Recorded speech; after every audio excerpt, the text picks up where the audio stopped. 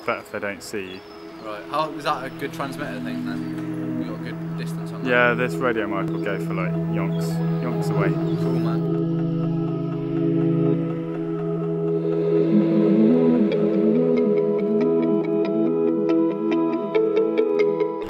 I'm doing a social experiment thing. Brilliant.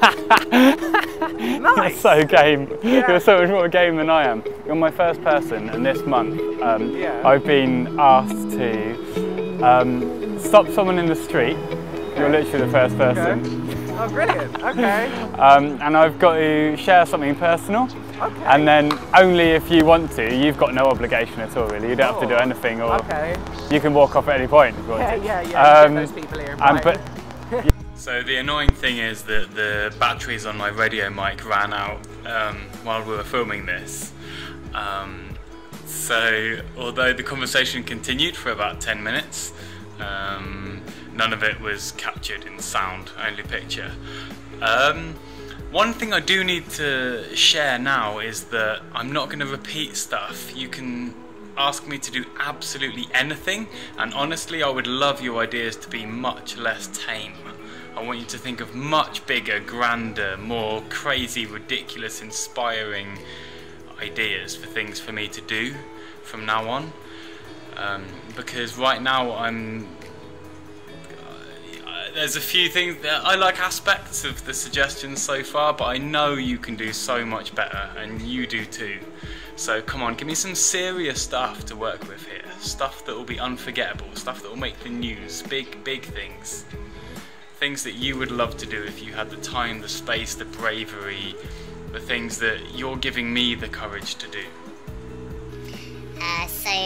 I'm really sorry for being so late with this, especially considering that I really promised I wouldn't be so late with the previous video. Over Christmas and with moving house and various different things, a lot of things made me kind of late with this video. But I don't want to miss out on any opportunities for you to have a say in what I do. So this is December's video. Next up, you're going to decide what I did last month, which obviously I'm going to have to do this month. And then before February is out, you'll get a chance to decide what I do just before we hit March. Then obviously I'll start a video for March as well. So it's going to be a bit mad, a bit packed. I'm going to do a quick turnaround on these ones. And thank you for staying tuned and share these videos, please.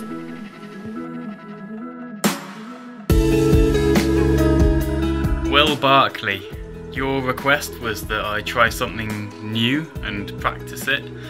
I thought about this for a while. I thought, what should I try that's new? I feel like I'm a person who quite often tries new things, but I thought something that's really disruptive to me, something that's not what I normally do. And actually I thought, shit, like not taking so much on is actually, that feels game changing for me. Something really quite difficult in a way to do, to turn down an opportunity. And so I practiced doing that. In my last video I talked about We the Uncivilized, which is an amazing project, but somewhere deep inside me I realised, you know, I really want to do less editing. I want to do less sitting at computers and less editing. And although this project was awesome, it was also very open-ended and could take a huge amount of time. Logistically, there was a lot to work through, and I dropped the project. You know, I contacted Pete and Lily and we're on good terms, but now they have another editor, so I've dropped that project. I fully support what they're doing, but I think they found someone who's in a better position in their life to do it, and for me that was a pretty big deal.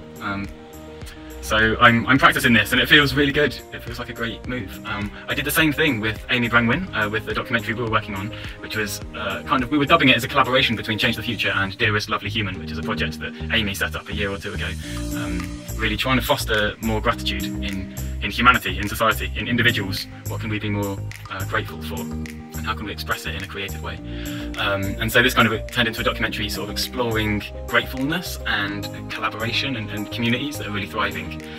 I won't lie, it's definitely inspired a new project that I'm now involved in with Charlie, but I feel like that's kind of returning back to familiar ground, because Change the Future first formed out of Charlie and I wanting to make a documentary called Schools of Thought.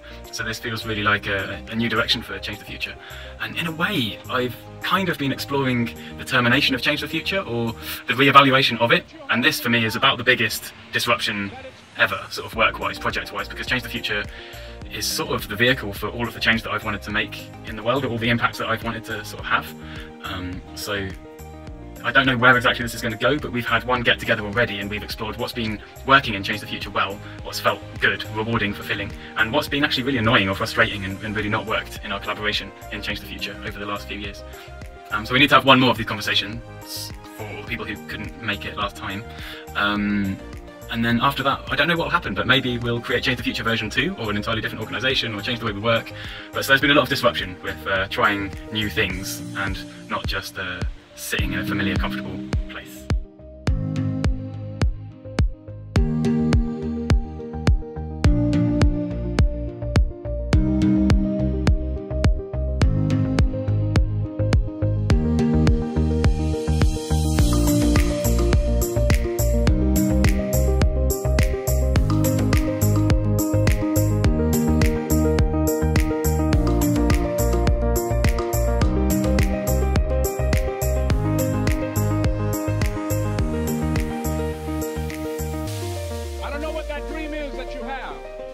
I don't care how disappointing it might have been as you've been working toward that dream.